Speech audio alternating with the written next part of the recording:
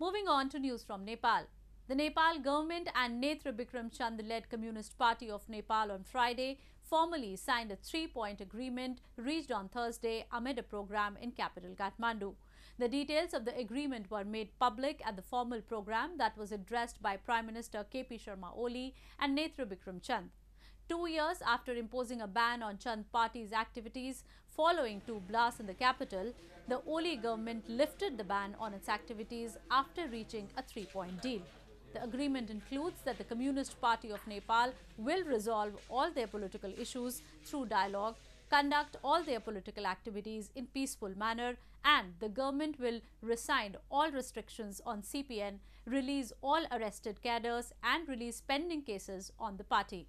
The deal was reached as Oli struggles to win political support following the Supreme Court's rejection of his abrupt decision to dissolve parliament and call early elections.